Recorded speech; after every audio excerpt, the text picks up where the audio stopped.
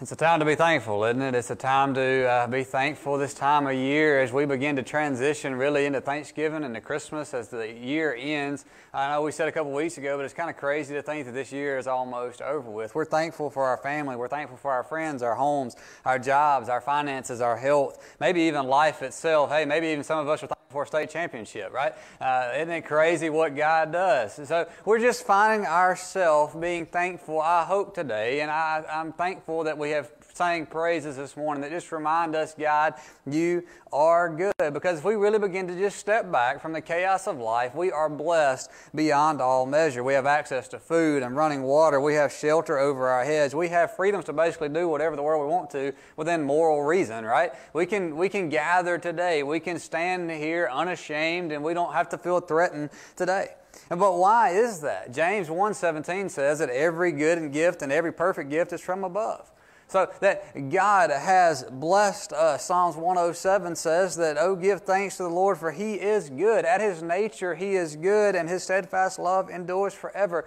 Ladies and gentlemen, we have a God who loves us. We have a good, good Father. And we begin to think about our God, and we begin to think about what we believe. I think sometimes we forget that. I think we miss that our God cares about the little things, cares about us deeply and intimately for us. But if you begin to think about what Paul says in 1 Thessalonians 5:18, he says, give thanks in all circumstances. So not just this time of the year, not just during the holiday season, but Paul seems to take it to an extreme and says, give thanks always. But then he kind of puts in the Jesus card, doesn't he? He says, this is the will of God in Christ Jesus for you. God is calling us to live a life of thankfulness. Not just a specific time of year, not just reflecting on things. And I don't think that we're ungrateful people. I really don't believe that. But if I think about it in my own life, now, I don't think I'm an ungrateful person, but I also don't think about what I've been blessed with a whole lot. Our lives are so chaotic, our lives are so busy,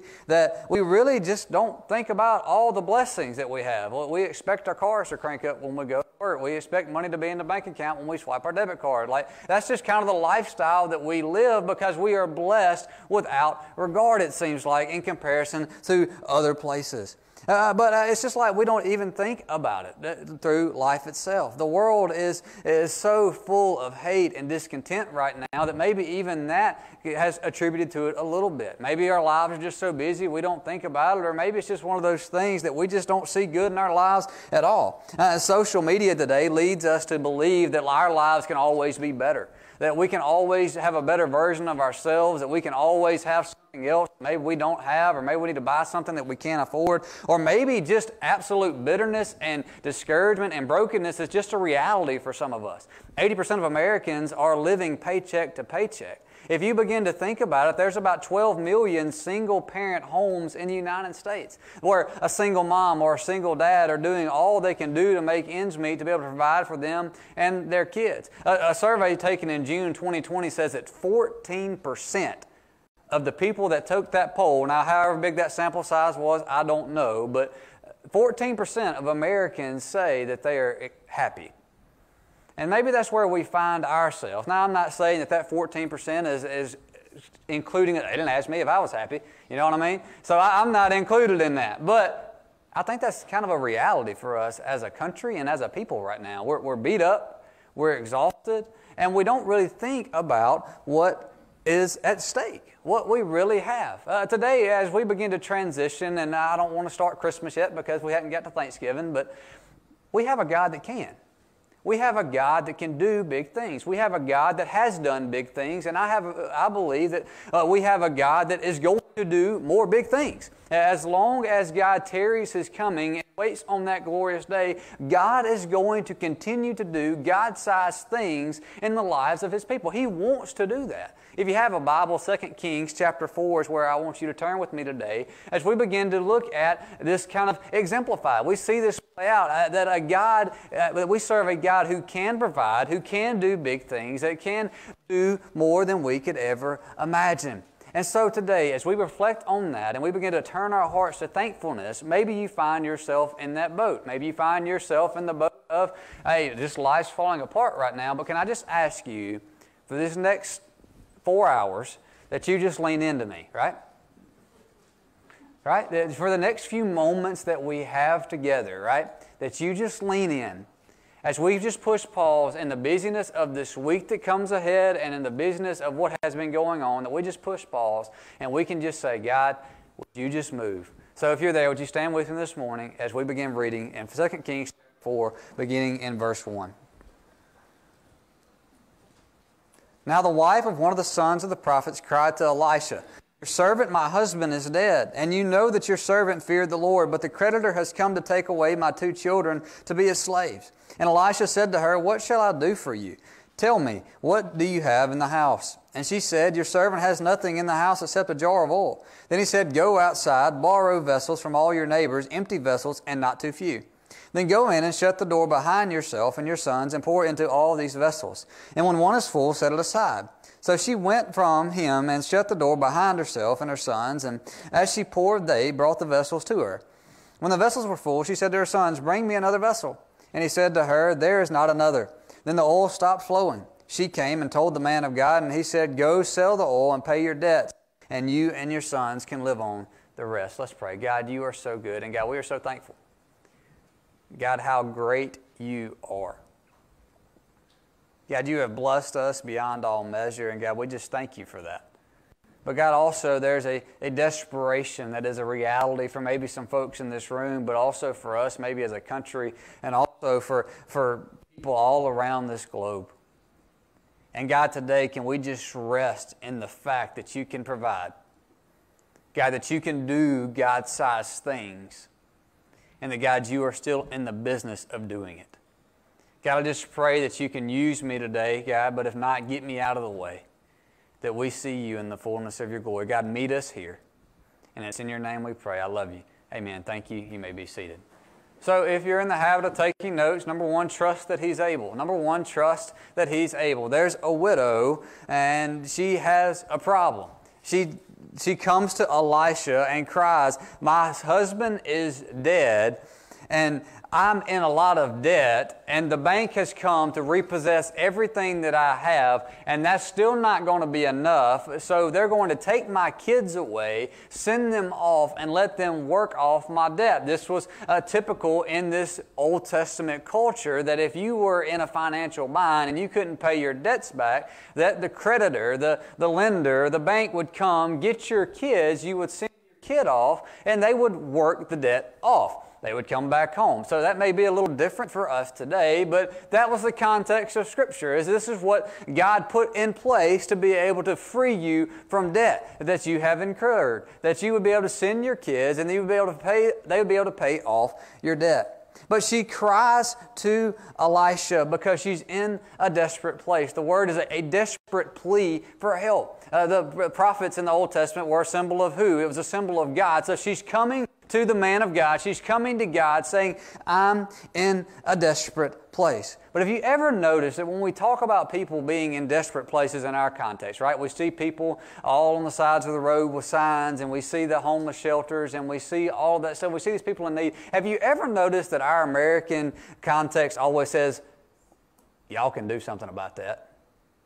Come on, somebody. Our mind automatically goes to, you can get yourself out of this bind. I've made a name for myself. I've went to work, and I've got everything I've got. Why can't you go to work? Isn't that, y'all, come on. Y'all don't be too spiritual for me this morning, right? Y'all know y'all think that. And some of us do. But why is that? Maybe that's what we think about her. What did she do to get in this bind? Why can't she just go get a job? Why can't she just do this? In the New Testament context, most of the time when people find themselves in this bind, the church thought it's because you sinned.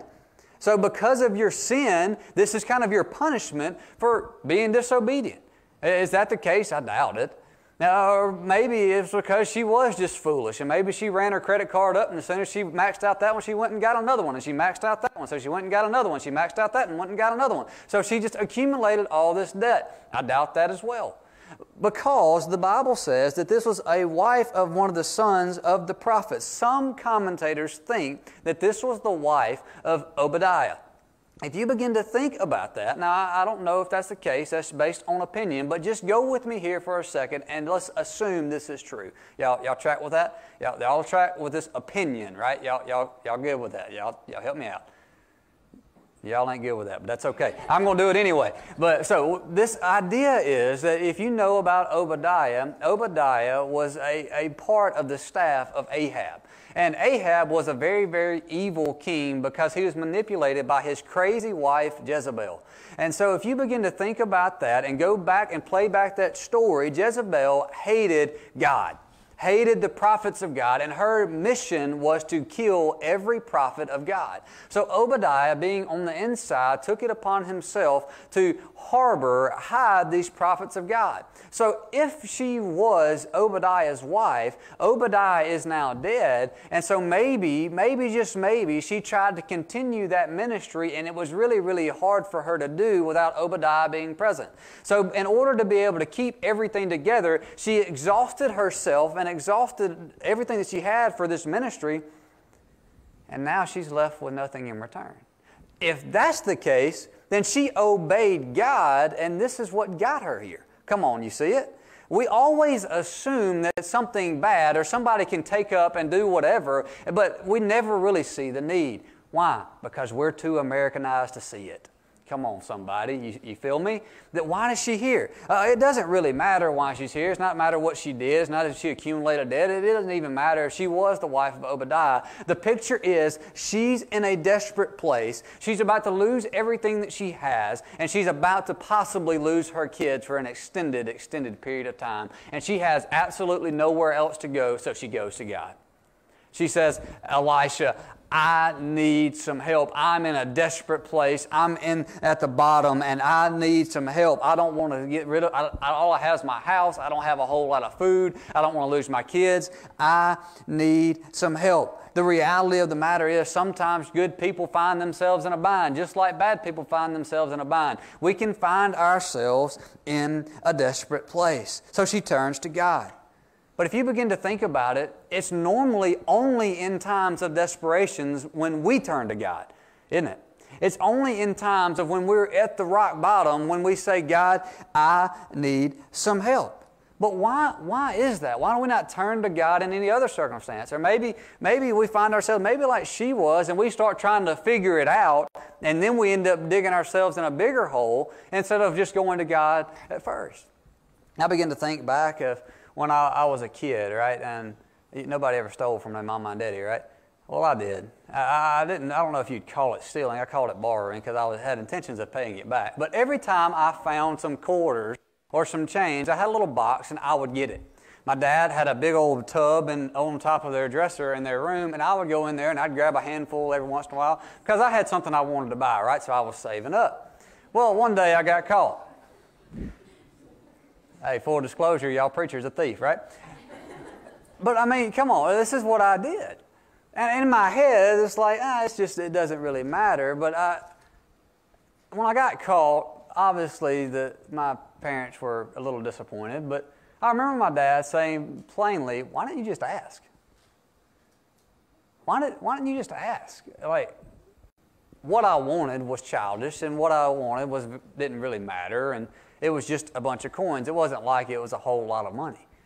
But the point of the matter is, why didn't I just go to my parents and ask? Come on, you see it? Did I not think that my dad would give me the money? Did I not think that he could? Did I think they weren't financially capable? Or is that how we are with God? Do we not think that God's going to hear us? Do we think that God can't? Do we think that we have to figure it out? Come on, this is the way we live our lives, is that we just get up and we go to work and we try to figure it out. Ask God later. Come on, somebody, you feel me? This is how we do life. When we find ourselves in a desperate place, we've got to bow up and we've got to try to figure it out. But God's just saying, hey, I'm right here. I'm a good father. I should be the first place you turn. Why? Well, He cares. God cares. 1 Peter 5:7 says that you cast all your anxiety, all your worry, all your doubt on Him because simply He cares for you. God is not a far-off absent figure in our lives. God is not absent from the intricate parts of our lives. God is a good, good Father, and He is involved in every aspect of our lives. We tend to think that God's absent. We tend to think that God's not around in those small moments, in those big moments, in those times of desperation. We've got to bow it. We've got to figure it out. But He cares about you. He cares about your hurt. He cares about your anxiety. He cares about your brokenness. He sees you in the desert place, and He sees you in the valley moments of your life. That's what a good Father does. All He's saying is ask. The same thing that my dad told me is, son, why didn't you just ask? That's the same thing God is asking His people, is why don't you just ask? If you will turn from your wicked ways and call on my name, I will heal your land. That is a promise of God Himself. It's not like it's just made up forethoughts. It's not like it just sounds good from the pulpit. That's a promise of God. So God is saying, hey, why don't you just ask, because I care deeply about you. The second thing is He can. There is not a check that God cannot write.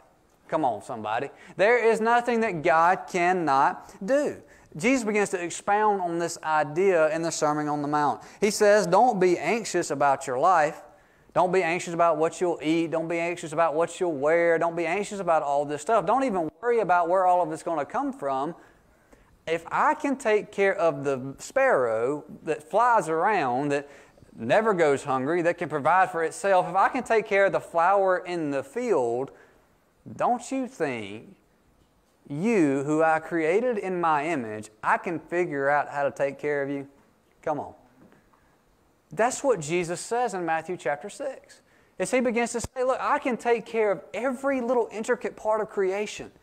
I can tell the sun when to rise and the moon when to come up, and I can make the moon reflect the sun's goodness. And I put the sun just far enough away from keeping you from freezing to death and far enough away to keep you from burning up. I can do that. So why in the world do you think that I can't manipulate and change things around in your life? If I have that much authority, if creation bows, you remember what Jesus says, if y'all shut up, the rocks are going to cry out. Come on. If I have that much authority over creation, then why in the world, my child, do you not think I have that much say-so in your life? He can. He is a God that can do more than we could ever ask or think. Trust that He's able. She says, I have no other place to turn to. I don't know where else to go, but here I am, God. I have nothing. I'm coming to you because I'm trusting and I'm knowing that you are the only way to get me out of this bind. Number 2, be faithful with what you have. Number 2, be faithful with what you have. The first question that Elisha asks is, what do you have in the house? I would underline that. Isn't that interesting? She just said, I ain't got nothing. From a logical mindset, Elisha, were you listening? Did you not hear anything I just said? I'm in debt up to my eyeballs. I've got my kids here. I ain't got nothing. I got my house, and oh, by the way, I've got some oil. But I don't really see where that matters, Elisha. He says, what you'll do, tell me what you have. And she said, your servant has nothing in the house except a jar of oil. The question is, what do you have in the house? Maybe Elisha remembers what happened in 1 Kings chapter 17. Maybe the widow even remembers what happens in 1 Kings chapter 17. Elijah has been called out, not Elisha, Elijah has been called out by God to go to a town, and you're going to meet a widow there. So he goes to this town, and he sees this widow picking up sticks, and he says, hey, bring me a glass of water. And so she goes to get him a glass of water. And Elijah says, oh, by the way, while you're going to get a glass of water, when you go inside, make me a piece of cornbread. Make me a little piece of bread. She stops in her tracks, turns to Elijah and says, bro, I ain't got nothing. I have enough flour and enough oil that I'm about to go cook my last meal. That's actually what I'm doing right now. I'm gathering sticks enough to build a fire so I can cook me and my kid a last meal so we can eat and we can die. And Elijah says, don't worry about it. Go make me some cornbread. And oh, by the way, that jar of oil and that little jar of flour is going to last you through the famine. And over and over and over again, that jar kept filling back up. Both of them did. Over and over and over again, they kept filling back up. She didn't have anything, but what she had, she surrendered to in obedience to God. You see it? Mark chapter 6, Mark chapter 5, one of them. I just went blank where it is, but somewhere in the Marks, in that range, is where the feeding of the 5,000 takes place. I should know that. I didn't write it down, and I don't remember it, so I'm sorry. But Mark is where the feeding of the 5,000 takes place. You remember what Jesus said? Obviously, they don't know this story happened, but we do. So you remember what Jesus says to the disciples? They start griping because ain't nobody got no food, and Jesus looks at them and says, well, what do y'all have? Are you crazy? Jesus says, go find something. So this little boy has 5 loaves and 2 fish. See, I remember that part. That has 5 loaves and 2 fish, and that's all he had. And because of those 5 loaves and 2 fish, we have a miracle that is still preached about in churches all across this world, over and over again, about how God can take a little bit in obedience and make it much. You see it? What do you have in the house? See, Jesus and God are not worried about us being capable of providing for ourselves. He's just willing and wanting us to be available to watch Him move. Come on, you see it? Well, we begin to think about capability, and we begin to think about what we have, and we begin to think about what we can and cannot do. Whatever we have, whatever that may be, whether you find yourself in the desert place or the high place, wherever you find yourself in life, this Thanksgiving season, whatever you have is enough. We want to be worried about what we have. Is it good enough? Will it be accepted? God just says, surrender it to me and watch me move. If you begin to think about it in the New Testament, when God calls the disciples, you remember what all the scribes said? They begin to teach with authority and do great things. Isn't this the fishermen? They're uneducated. They stink. They're nasty. They just fish all the time. How do they know all of these truths about God's Word? They said the same thing about Jesus. Isn't this the carpenter's son? Doesn't He come from nothing? How does He teach with such authority? How does He do these things? It's about availability. It's about us being available with what we have. I begin to talk and I begin to lead as at work sometimes. We begin to get stressed out because we get worried about all the other stuff going on. We begin to worry about, well, this person's not here, we've got to get this done, and we've got to make sure we get all this stuff over here. And I just simply step back and I say, well, what can you control? What can you control? You can't control that so-and-so didn't come to work today. You can't control that we didn't get this today. You can't control that this shipment didn't go out last night. You can't control any of that stuff. But right now, you've got a choice. What can you control? It's the same question that Elisha asked. Is what do you have? And whatever you have, you use it and you say, God, here it is. And God, I'm trusting you, and I'm trusting that you can move, and I'm trusting that you can do great things. Y'all remember that song, Little is Much When God is in it? Come on. It doesn't matter. It's all about surrender, because your God wants to meet you where you are. If you have a little bit, God is saying you surrender it. But now check this. What do you have in the house? He says, I don't have anything but a jar of oil. Verse 3 says, he said, well, okay, go outside, borrow vessels from all your neighbors, empty vessels, and not a few. Then he gives her instructions on what to do when she gets back. This miracle doesn't happen if the neighbors don't give up their pots. Come on, somebody, you see it? Most of us, if I had to just be so bold to step out and say, we're probably not in the place of the widow, but we all are in the place of the neighbor. Come on. I have found myself praying, Brooke and I have found ourselves praying over these last few months, God, show us the excess in our lives so that we can surrender that, and God, we want to use it outside of what we tithe, outside of what we're giving, and God, what in the world do you want us to do with it so we can invest it in the kingdom? And I'm not saying that to say, look at me. I'm saying that some of us have some pots that we're just sitting on. I'm saying that to say that God has blessed us over and abundantly. And let me just go ahead and give this full disclosure. This isn't a message about you tithing. This is a message about you obeying your God. This is a message about you stepping into obedience with what God has blessed us with this Thanksgiving season, this holiday season. She had to get the pots from somebody, and God wants to use you and your resources. But if you remember James 1, it's already God's anyway. It's not like it's yours. Every good and perfect gift comes from above. So God has blessed us, and He wants to use you and your resources to impact the world. God has blessed you so that you can bless other people. And we're not talking about just financially. We're talking about financially. We're talking about with your skill set. We're talking about with the abilities that you may or may not have. We're talking about maybe some food that you're just going to throw away. We're talking about this whole thing of excess that God God has blessed us with in our lives. But if you begin to think about our culture, it's about hoarding it all up one day so you die. But that's not at all what God tells us to do. What God has said, okay, yes, you be wise and you be smart with what I bless you with, but at the same time, you distribute it.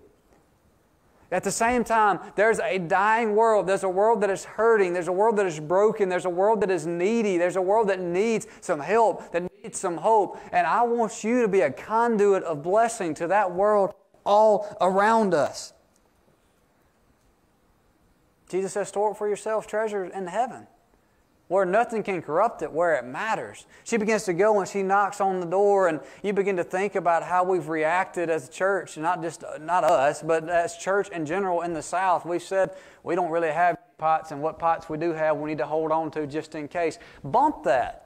God's not calling us to do that. God's saying, here, surrender everything that you have to me. I got that extra pot. If you need another one, I'll get you one. But right now, you don't need it. It's hoarded up in the back, and there's somebody that needs it. Think about it. This woman misses out on a miracle of God if her neighbors don't give out. So maybe, just maybe, stepping into this call of excess is us providing God an avenue to do a miracle in somebody else's life. You see it?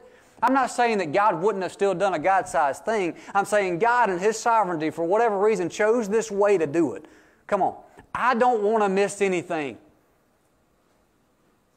God, may we never be a church that miss out on your calling and an avenue to be a miracle in a dark world. Come on, somebody. Do you see it? I don't want to miss it.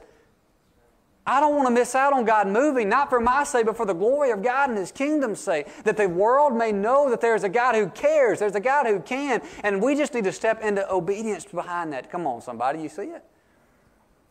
Where is the excess? Number 3, believe in more. Number 3, believe in more. Okay, now go in. Once you get back, shut the door behind yourself and your sons, and you start pouring into all these vessels. You just start pouring in these pots. You start filling them up one after one. So she does it. And she shut the door behind herself and her sons, and as she poured, they brought the vessels to her. When she fills up one, move it to the side, bring me another one. Fills it up, move it to the side, fills it up. Over and over and over again this happens until there's no more vessels, there's no more pots to fill. So when all the pots are full, the oil ceases. That's how the story goes. There's not another, then the oil stops flowing. So just check it, right? Most of the time, not all the time, but if you begin to think of how we reason through things, when we're in a desperate place, there may be an avenue out, but we are too scared to pull the trigger. If she still got to go and step into this, there's some faith here, but there's also some obedience. Like, it's not just, God, here, I'm crying out to you, now let me sit here and wait. No, God has told her what to do, and now instead of sitting here and waiting, she's got to step into what God is telling her to do. You see it?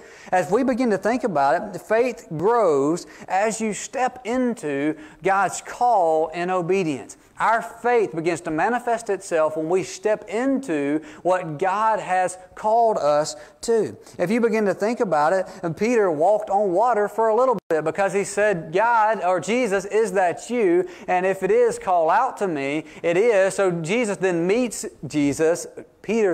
Jesus in obedience and steps out on the water. Come on, you see it?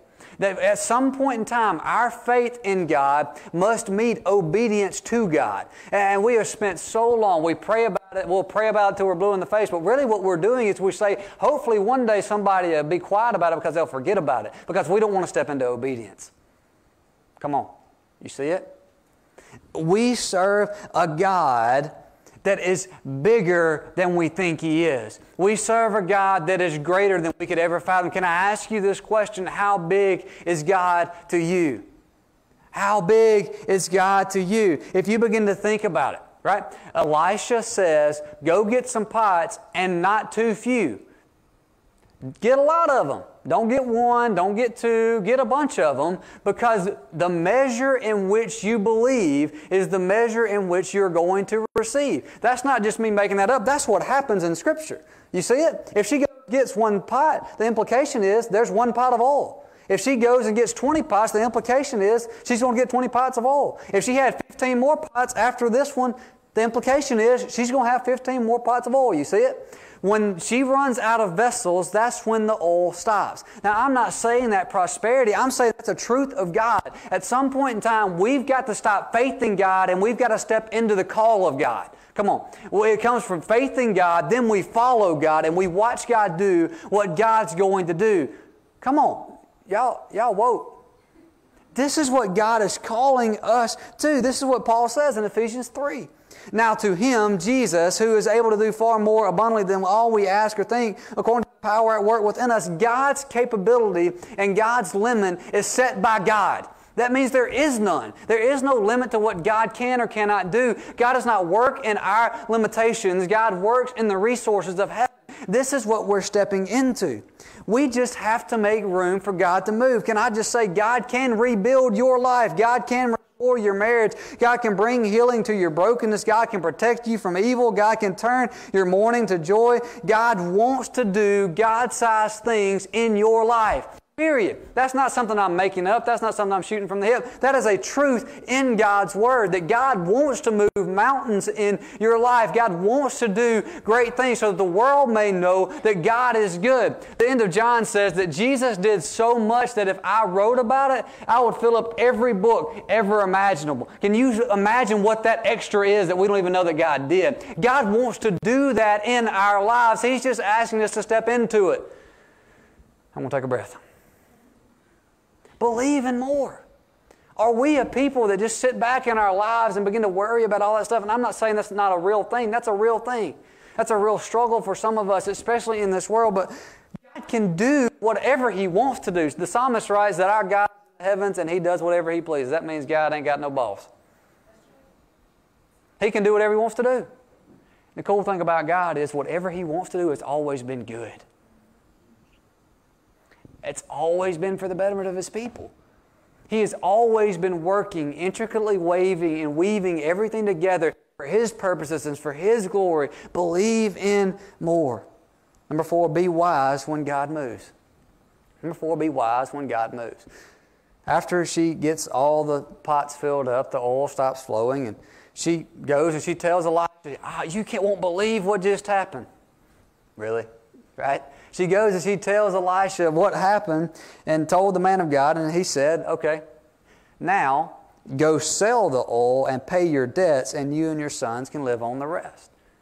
She is in debt, right? That's how the story begins. She is in financial debt. So now God has made a way for her to get out of that and be free from that. But notice Elisha strictly says, look, you're in debt. God didn't give you all this oil so you can be able to eat now. No, you go be wise with the blessing. You sell it all and you get out of debt. And you live on the rest. And the rest is enough. How many of us would say, oh, I got me a new car? That's what our culture teaches. And I'm not saying that that's how we live. I'm saying that's the battle we face. That's the culture we live in, is that when things move, when things happen, and things come together, we still choose to stay in chains. We still choose to stay in bondage. Think outside of finances for just a second. Think about addiction. Think about shame. Think about abusive relationships. Think about all of that stuff. When God gives an avenue out, don't be stupid and stay in it. I just said it. Don't be foolish. That's a truth found in God's Word.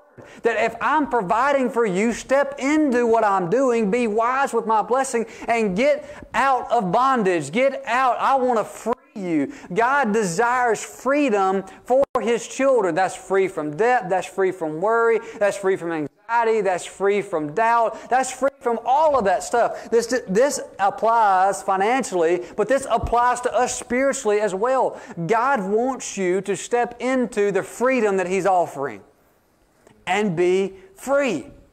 That's it. When Jesus came back from the dead, He broke every chain. He broke every curse, and He offers that freedom. It's not like we're on probation from sin and we've got an ankle bracelet around. No, He has freed us completely from everything that we struggle with.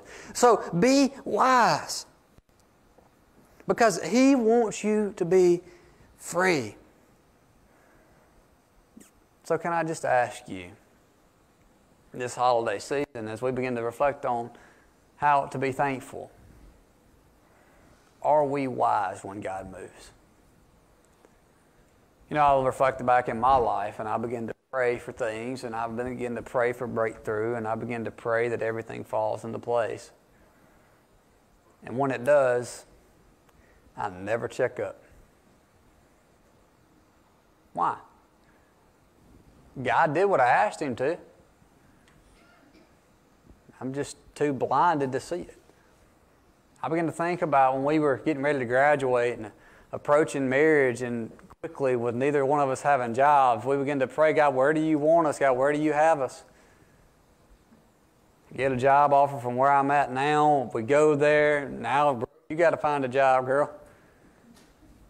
So she goes, and before she gets out of the parking lot of the career fair, she's got like 5 or 6 job offers on the table, all within the same area.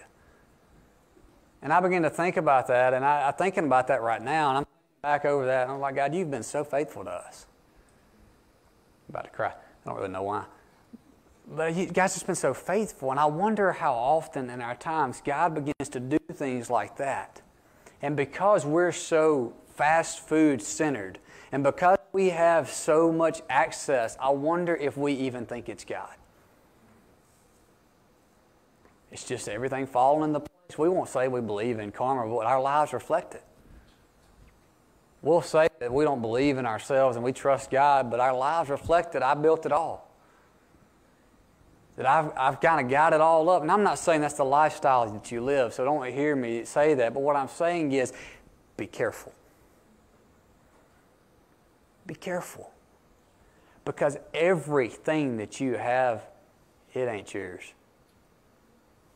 It is your Heavenly Father's that has been given to you, blessed you so that you can take care of you, so that you can have what you need, because His eye is on the sparrow. He makes sure the birds are fed. He's going to make sure you got something to eat too. But at the same time, He wants to take care of His creation, mankind. God's heart is this, to care for the orphans and the widows. James says that. What are we doing with the excess in our lives? And I'm not just saying that, oh, well, I've got a little extra over here, let me find something to do with it. No, I'm talking about like, God, you've blessed me with this. And I'm choosing to meet you in obedience and faith, you. Faith that you can take my little bit and make it much. And God, I'm going to follow you in obedience. And God, I'm going to watch you move. To God be the glory. So can I ask you to ask this question to God? God, show me my excess. God, show me my excess. And God, may we be obedient with it. Can I ask you, are you thankful? A thankful person is normally a happy person. It's not just a this time of the year thing. It's a because you serve a God who can. There ain't nothing that this world can do to me. Because I serve a God who can do far more than I could ask or think. I serve a God who can keep His end of the deal. I serve a God who's never broken one of His promises, and He ain't going to start today. I serve a God who is a lighthouse in darkness. I serve a God who specializes in healing. I serve a God who specializes in restoration. I serve a God of miracles, and I serve a God who can move mountains. That's the God I serve. God, thank you, thank you, thank you, God. We're thankful for our stuff, but are we thankful to God? For to God be the glory for all the things that He's done. Are we thankful? Are we thankful? I began to think about yesterday. Brooke goes and checks the mail, and she sets it down on the table, and I was walking back through the house, and I saw it, and there was this envelope that had been marked all over with a marker, and it said, must read. This little girl, I ain't got a clue who she is, and I may not ever meet her, but this little girl took it upon herself that she was going to write letters and go around and put them in people's mailboxes. And this little letter, based on whatever it said, she said that this world's full of hate. I just wanted to give some hope.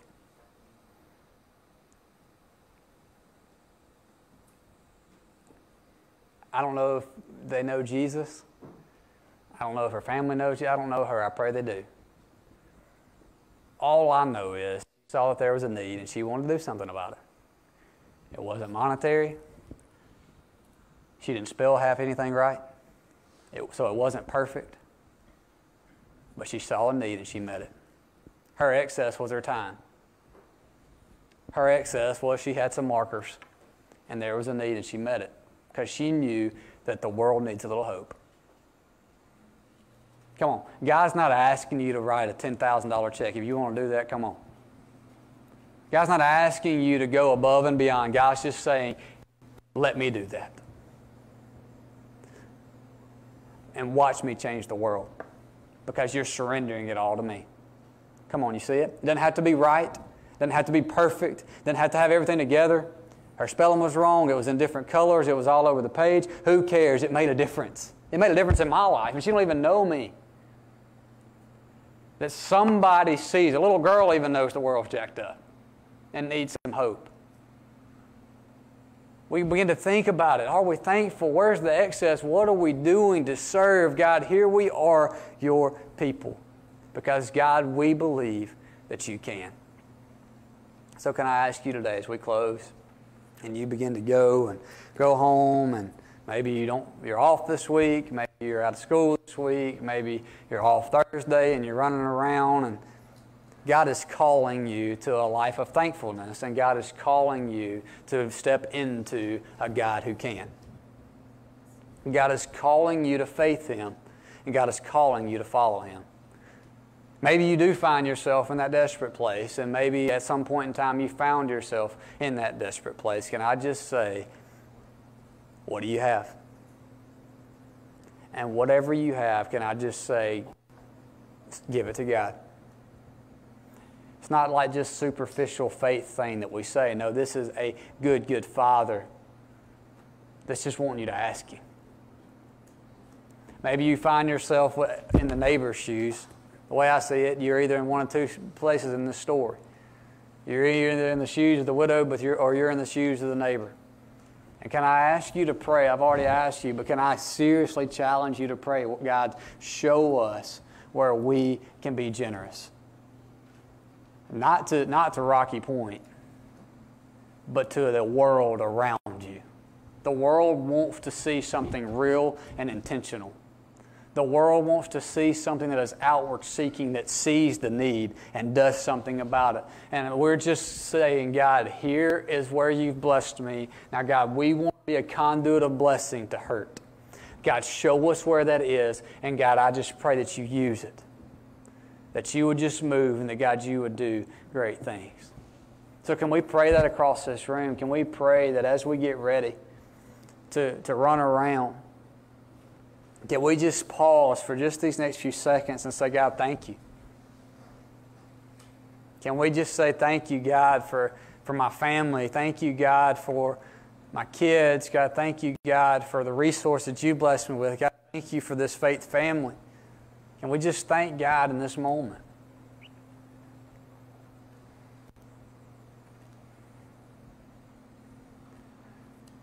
God, in the middle of a chaotic world, I pray that we're thankful. If you're in this place today, and maybe you're in the shoes of the widow, can I just say, do what the widow did and you just cry out. God, I don't know where else to turn. I don't know where else to go. I don't know what else to do. I don't know what. But God, I need you to move.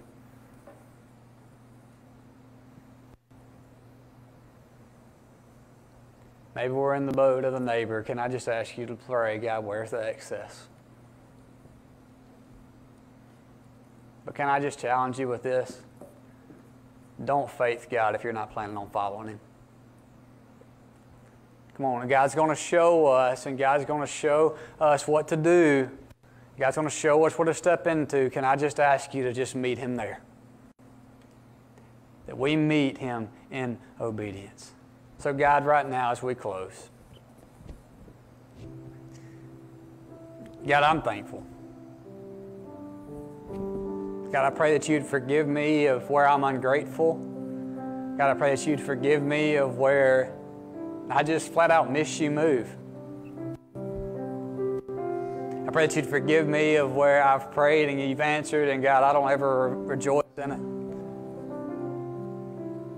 God, I thank you for this faith family. God, I thank you for what they mean to me.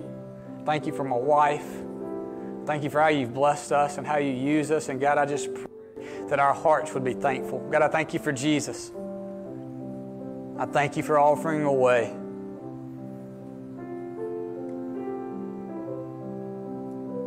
God, I pray that you would meet us.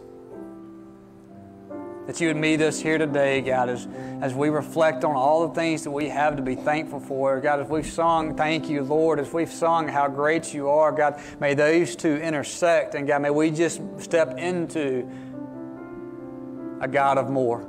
May we step into that you are a God who can, God, that we step into that you can change, and God, you can turn things around.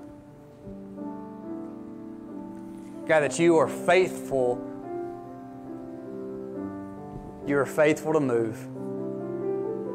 God, give us wisdom, God, that when you offer an avenue out, that God, we step into it.